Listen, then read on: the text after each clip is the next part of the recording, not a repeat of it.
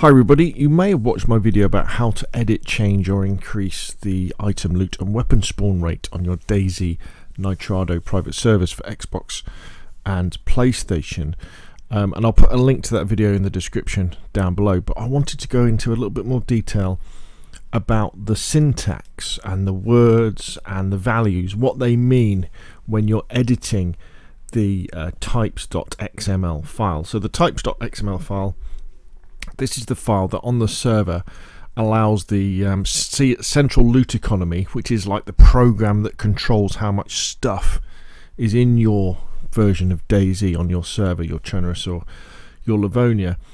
It tells that central loot economy how many of these things should it spawn in, and when should it despawn them, and that sort of stuff.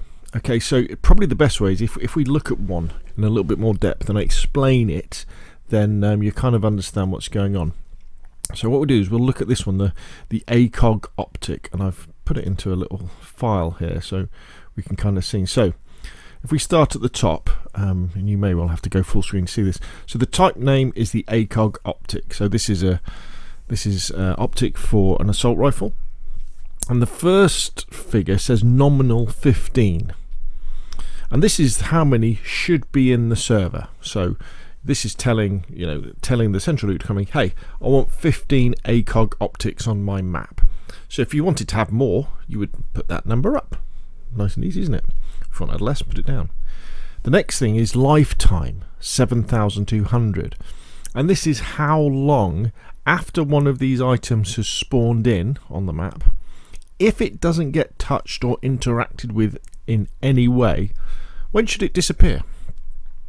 And that's in seconds. So 7,200 seconds turns out to be, it's 2 hours if you do the math. So this scope, when one spawns in, it'll sit there for 2 hours, and then the central loot economy will go, right, let's get rid of that, and we'll put something else there, or we'll move that scope somewhere else. Because in DAYZ, the server is constantly on chunks of the map, doesn't do it all in the same place, but on chunks of the map it's despawning stuff and respawning in away from where players are. It won't do it in front of you, but away from where players are, it goes, okay, this thing has been here for 2 hours, let's get rid of it and let's put one somewhere else, or let's put something else in its place. Now the restock at 1800, again this is in seconds. This is telling the server how long should it wait in between adding them to the server. So let's imagine that we're meant to have 15 of these ACOG scopes, and then for some reason 5 are taken, 5 are gone. Maybe they, people grab them and they put them on their guns, or they bury them somewhere. So we've only got 10 now. So the server goes, okay, so I need to spawn in another 5, and this is saying to the server, well, actually don't spawn them all in at the same time. Spawn one in and then wait half an hour, then spawn another in, then wait half an hour and spawn another in. So that's what the 1800 is. If you set that to 0, it would just spawn all the 5 in, bloop, all at once.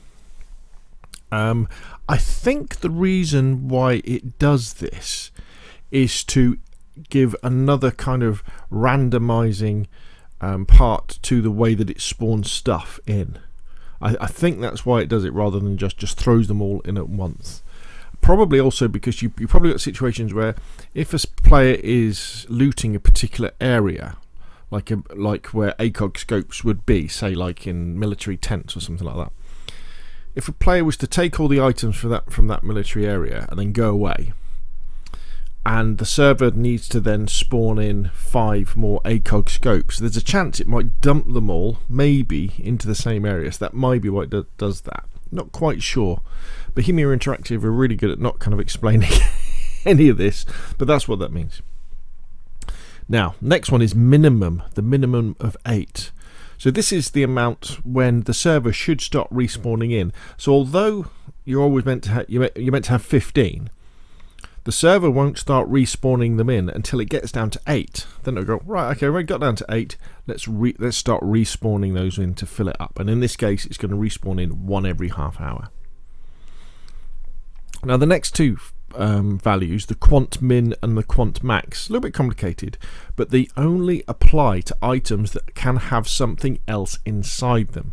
So that could be water bottles, it could be water pots, it could be magazines for rifles and submachine guns or pistols. So if you take a water bottle, for example, the quant min can be 0, so nothing in it, and the quant max could be 100, which would mean 100%, which means that it's full of water. So you could have, say, a quant min of 20 and a quant max of 80. So your water bottles would spawn in with between 20 and 80% full of water. You know, like when you pick up a magazine, often for a gun, there'll often be some bullets in it, won't you? They're very rarely completely empty. And so you could change this for like bullet magazines to be the quant min could be 100 and the quant max could be 100, so that all of those magazines of that particular type are always full of bullets when you pick them up. But it's fun sometimes to have a bit of randomness, isn't it? So you do a quant min of, I don't know, 20 and a quant max of 80, something like that. Now in this case, this is a scope, so a scope can't have anything inside it in the same way that water bottles and magazines do. So the quant min and the quant max is -1, and that's basically not applicable. It's saying that quant min and quant max, they don't apply to this, so don't try and apply those to them. And then we've got cost. The cost is 100, so this is the priority for the server to respawn it. So it's saying there, you know, how important is this thing in terms of 1% to 100%. And what we're saying here is this ACOG optics are important, and you should definitely respawn them when you get the chance to.